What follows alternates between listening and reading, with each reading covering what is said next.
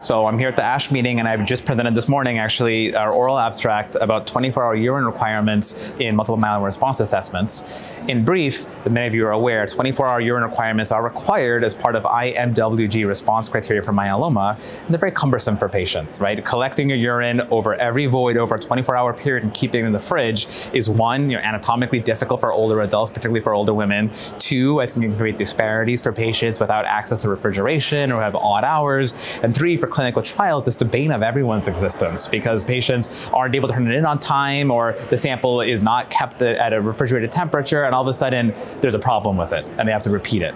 And so we went and decided to look systematically at what if we just got rid of urine. So what if we did a response criteria version that did not require urine testing to achieve a partial response, a very good partial response, a complete response to CR.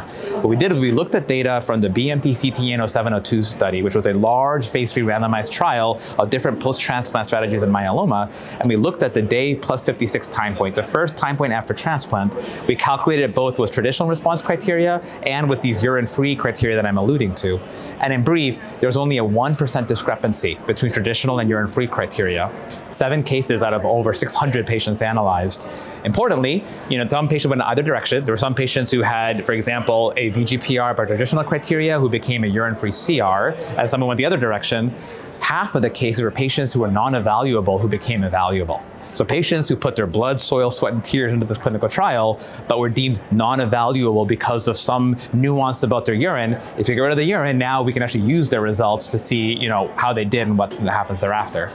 And in brief, and you'll see in the abstract, that urine-free response criteria are very prognostic, unsurprisingly. So the depth of someone's response after transplant, CR, VGPR, PR, or stable disease, you could see on the curves how their subsequent PFS was.